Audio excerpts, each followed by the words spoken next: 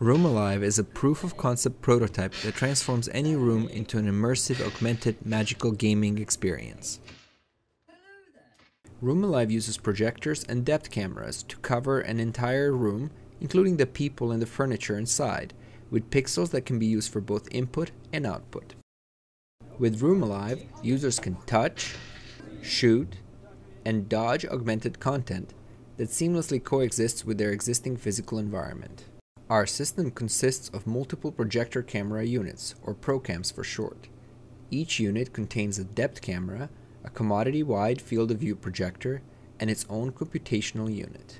These ProCam units can be used individually or combined through a scalable distributed framework to cover an entire room. The ProCam units are auto-calibrating and can self-localize within the room, as long as their views have some overlap. The auto-calibration requires no expertise or calibration fiducials, so the ProCams can easily be installed by end users. One just positions the ProCams in the room and the system does the rest. The system automatically creates a unified model of the room by combining the depth maps from each ProCam unit.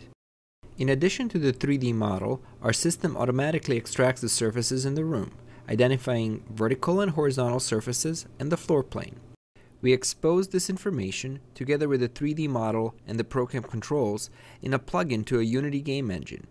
This enables game designers to author rich, immersive gaming experiences.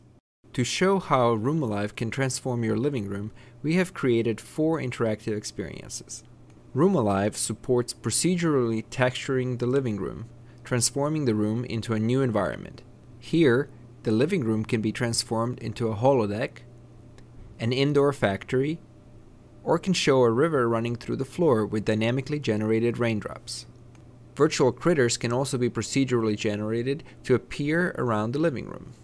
The Whack-A-Mole experience shows a virtual animated mole appearing around the living room. To play through the experience, users can move around the living room, touching the virtual moles to gain points. In addition, users can also shoot the moles with a gun controller. Users can also control a virtual character that performs non-physically realistic interactions in the living room. With a standard game controller, the virtual character can move up and around walls.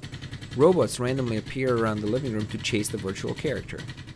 Lastly, as a user walks around the living room, darts emanate from the walls that the user must avoid. When the user is hit, visual elements are shown to indicate health damage.